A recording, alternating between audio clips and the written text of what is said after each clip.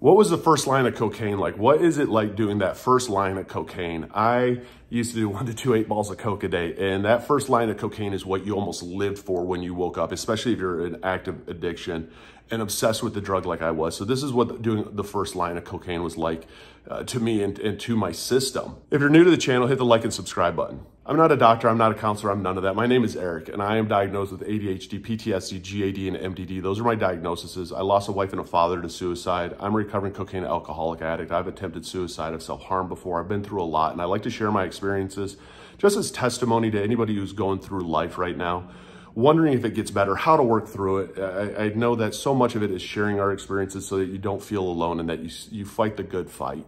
What is it like doing that first line of cocaine? So, I mean, I would wake up and I was a functioning alcoholic and I was a functioning cocaine addict. I had a very successful job. If you're doing as much cocaine as I was doing, you're either very successful and you can hide it until you can't hide it anymore and then everything grenades, or you're robbing places. I luckily had a very successful job until I lost it due to my addiction. I would wake up at about 6:30 and my brain was all on coke. My brain was on coke. And that's what I wanted to do. So I would finally get to work and I would lay out my first line of coke. And if you're doing 1 to 2 8-balls of coke a day, you know that lines aren't the little lines. I mean, my lines would be about this big.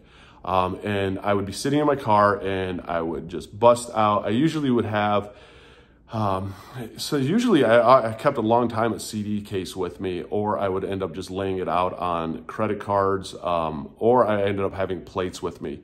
And I would just literally lay it out. I didn't fucking care because I was that obsessed with this drug.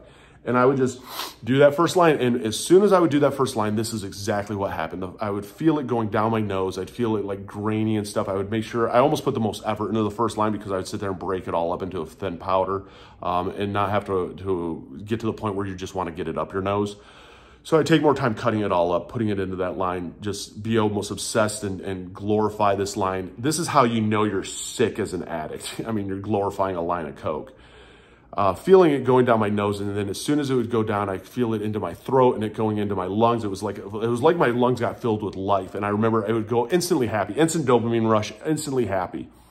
I could feel the drip start to kick in a little bit. And I'd start, you're snorting it back all up.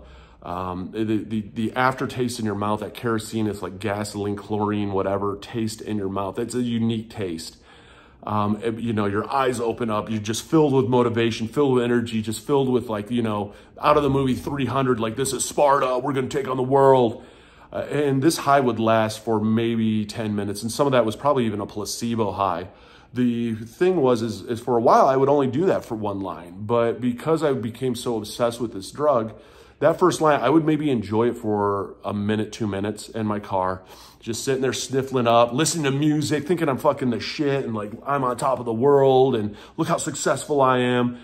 And then I would lay out 2, 3, 4 more lines. And then I would do those lines. And each line is about this big to the point where I'm almost, you're kind of gacking at the last one. You're like, you can feel it just kind of clamming up into your throat. The dry mouth is starting to kick in. I'm slamming Red Bulls at the same time, starting to sweat. Getting to the point where you can't even control your language or your vocabulary, and you're just going on at like random speeds, just starting to get paranoid because people are pulling into the parking garage around me, making sure that no one's pulling in next to me because I got to protect this addiction. But it was this whole thing that I obsessed about, and it was that just instant high, hit my brain, and now I can take on the world. Sick obsession. I mean, that's what that first line was like. It was like literally the sick obsession starting. And it's truly a sickness. I believe that addiction is a sickness. And that one day you're either going to wake up sober or you're going to wake up dead and, well, you're sober underground. Because you become so obsessed with it. It became fun until it wasn't fun anymore. And it's this party drug where you're doing it around with all these people until you're not doing it with anybody and you're alone, empty car in a parking garage doing line after line by yourself. I mean, that is addiction. And if you are out there struggling, I mean, my heart goes out to you. The best thing I could say is reach out, ask everybody for help. I got links to NA and AA down below. And it just starts with just telling people, dude, I'm an addict, I need help. I mean, hit the like and comment button, hit the like button, subscribe. I share a lot of videos just about my experiences. Comment down below, because that's the thing is with an addict, hearing other stories, being able to relate to other stories, seeing other people get sober, you're like, dude, if they can do it, I can do it. And that's what it's all about. None of us are special. We just decided one day that we were tired of the insanity and started pushing forward.